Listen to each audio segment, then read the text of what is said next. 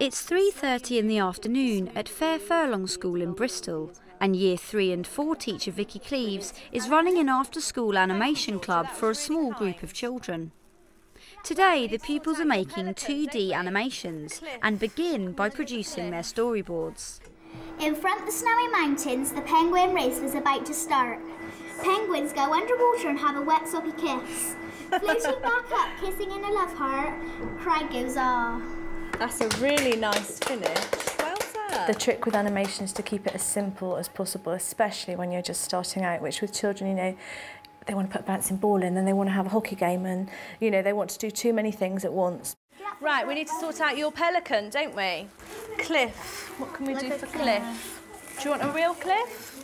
If I can figure out some way of making that show up on the camera, would you like that? No. The important thing for me about animation is the range of ability of children who can access it. Irrespective of their level of reading or writing or anything else, they can express their thoughts and ideas in a visual format that everybody can respond to.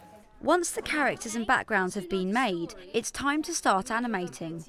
Vicky has organised a filming set with a camera and a tripod, which is connected to a laptop by a firewire lead.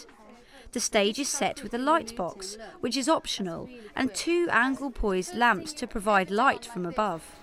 That looks alright though.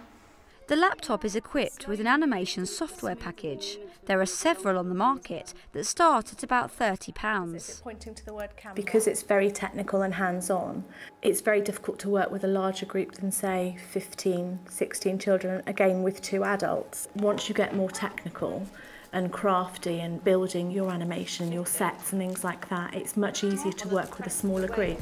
Vicky has not got this far alone. She belongs to a creative partnership scheme, taking animation to different schools in the area. The teachers get time out every 3 to 4 weeks to learn new techniques and share ideas. This is work with 5-year-olds. Their topic is water. So we put together a little film yesterday afternoon using background. They painted fish made from fabrics, and they did this in about 30 minutes yesterday. Back to the animations, the children are ready to start taking their photographs. They move their characters a small amount each time. When all these still pictures are played back, it appears as if the characters are moving. You shouldn't move it too much, otherwise the animation won't look very good. You got to move it just a little bit.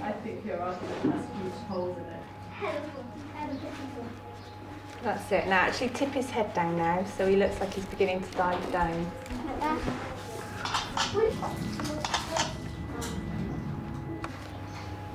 This penguin's quick. Let's see if you can slide things.